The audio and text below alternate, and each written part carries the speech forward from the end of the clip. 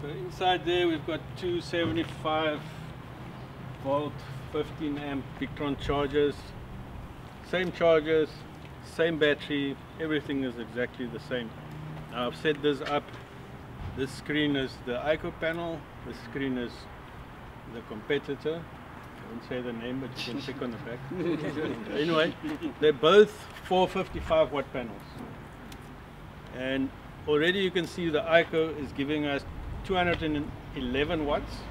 The other panel, 207. Now that's a small, only 4 watts difference, but it's 4 watts more on a smaller panel. Yeah. So if you would have had the same surface area, it would have been even more than that. Okay, but now the exciting part. So I've played around with some shading and some funny things happen. So again, yesterday we had some cloud cover, and shading is very difficult to what's the word? To simulate. The shading is not a piece of cardboard hanging on your panel, but a cloud came past and the Aiko panel kept on producing to the load was, we've got the lights on there, the load's 140 watts, and it kept on producing 140 watts. The other panel just died, poof, dead completely. And I thought, hey, what's happening here? As the cloud moves away, the other panel wakes up. So that's already on the cloud cover, but let's have a look what happens now. So I'm going to cover exactly the same amount.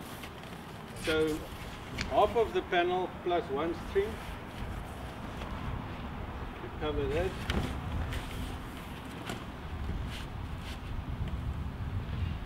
Okay, if you stay there.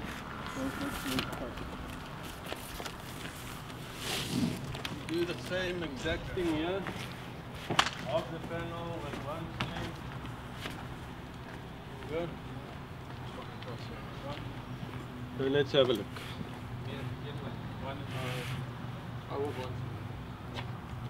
Met die een gecovered. Ja, of So half the panel plus one string. Okay. Have a look. 35 watts on the Aiko panel. 7 watts on the other one. That's at least 30%. Okay.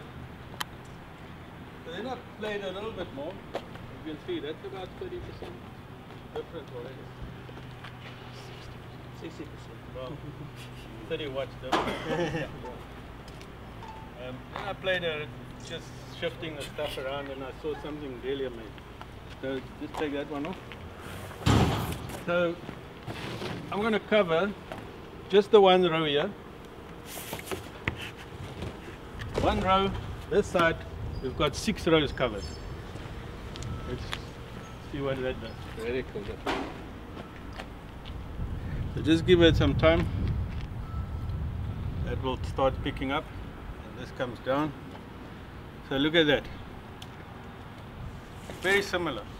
This one, so because the MPPT is now trying to follow the maximum power point, it goes up and down. But I mean, you can see we've got only one row of cells covered on this panel and 6, almost half the panel on the other side. And they're very much the same. 180, 184. Huge difference. Yeah, they're almost the same.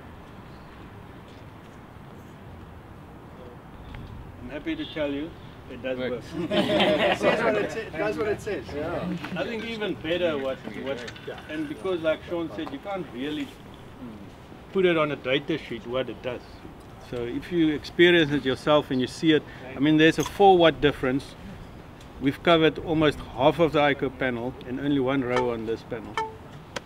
And guys, and you take something like, let's just use the bird dropping example. Okay, so you've got a PV array that's been installed and everyone's forgotten about it and some hardy dogs had a good time on it.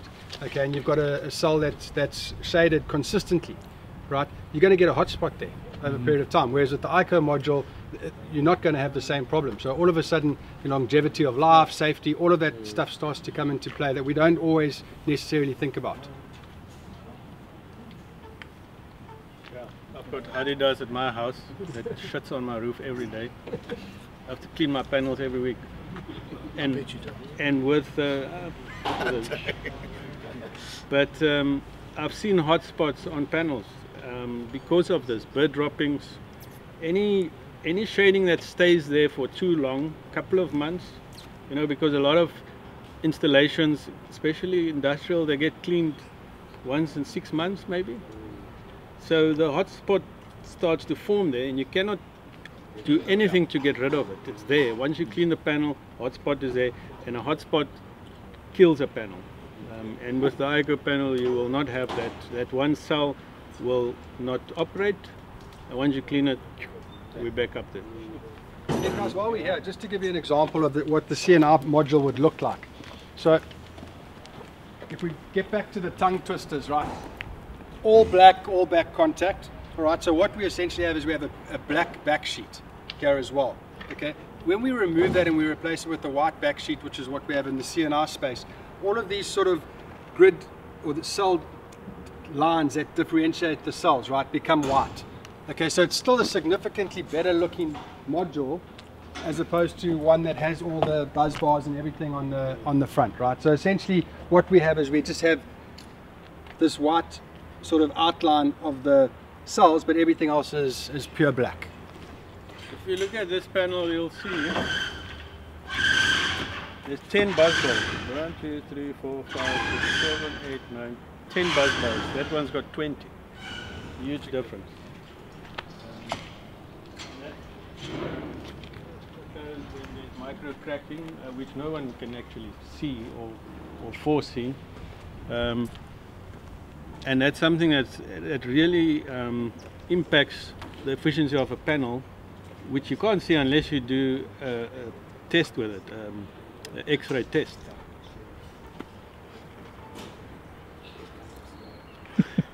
Yeah. But like I say, proof is in the pudding. They're almost doing exactly the same thing. Half of that panel is shaded and only one row.